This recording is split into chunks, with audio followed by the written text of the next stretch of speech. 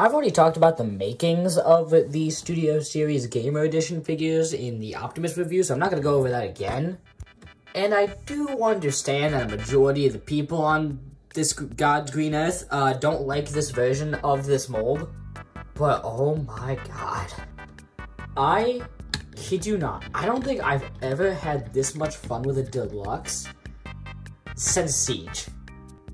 I love Siege, that's my favorite Transformers toy line ever, but oh my god, I hold this and it makes me happy. He's like a mouse. Get the gun out of there. He's like a mouse. Tippity tap. Everyone's made that joke. I'm just hopping on the bandwagon. It holds together really well. All the paint is really nice. Even the red paint, which is a notoriously difficult color to color match, is color matched really well. I have lung cancer. No, I don't. It's a joke. There's so much paint on this thing. I'm not one for paint, but every time it shows up in such a great amount of detail, like there's even some on the wheels. It's awesome. There's no paint on this black part back here, but since it's on the back, you're not gonna really be noticing it that much. So shut up. And also, there's virtually no kibble in this mode whatsoever. It is just a nice little buggy. Unless you look on the bottom, but even then, who looks on the bottom? I also appreciate the pinned wheels. It rolls extremely nice. That's probably because this figure is also the same mold as Bumblebee, and, you know, Bumblebee always gets top dollar now for some reason. I don't like how this little flap doesn't like to stay in, but, you know, it's fine. I love the little orange stripe that goes out. I love this thing. Okay, So before I move on to the transformation, I just want to talk about how, I don't know why, but the more and more I think about it, I think Cliffjumper is one of my favorite Transformers ever. Like, he's not on the same status as, like, Wheeljack or Barricade, but it's just, I'm always really happy when he shows up. And I'm always really sad when he gets killed off over and over and over again.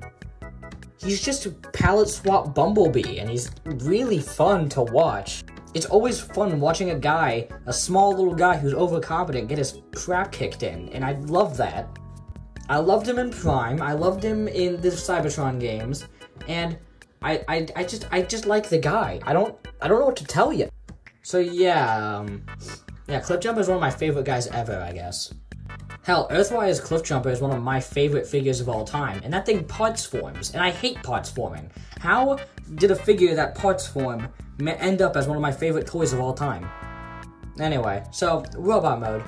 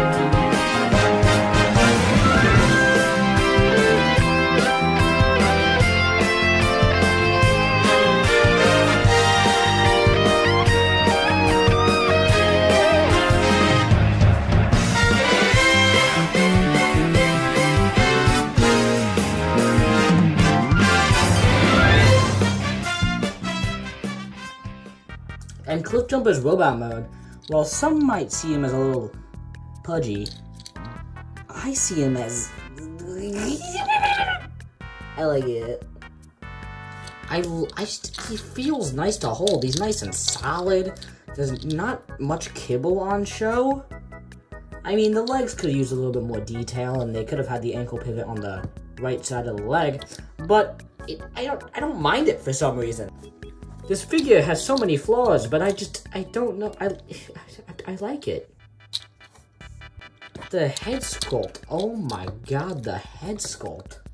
The head sculpt is awesome. This is always going to be my favorite head design for Cliffjumper. Screw the other one, this one's the best one. He's got a nice Minotaur-looking appearance, and I freaking love that. Love the addition of the silver horns, too. Very nice. Oh yeah, he's got weapons. Like, a lot of weapons. Since he is a Cybertron figure, you gotta take off his arm. And he comes with this bulky-looking blaster, which, yes, is blast effect compatible. Hell yeah. He also has this smaller, more pea-shooter-looking blaster, which, I mean, it's alright, but, you know, it could be bigger. He also comes with a sword, which pegs it nicely into his hand, and I like that a lot. Could have used for some paint, but I'm not complaining. Oh yeah, his arm is also compatible with Optimus's giant ion blaster, which, you know, that's awesome. So yeah, these are some pretty awesome accessories, and you can get them into some pretty cool poses. That was a very bad transition. We have a ball joint at the head, though it is a little bit limited due to the mold. Ball joint at the shoulders. Bicep rotation. Hinge. Just about 90 degrees. Really weird narcissa wrist. Like, did I count that? Rotation at the waist.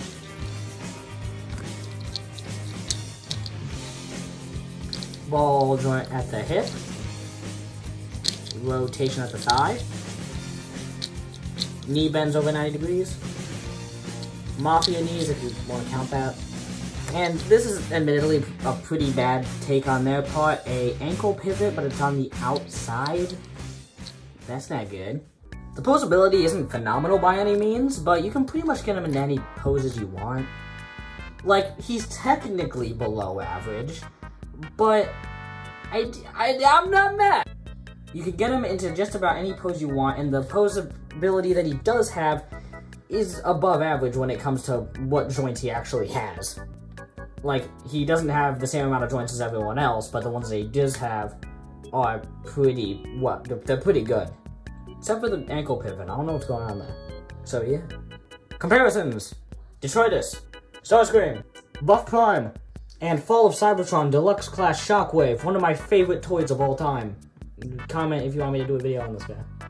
Comment now. Forced Engagement.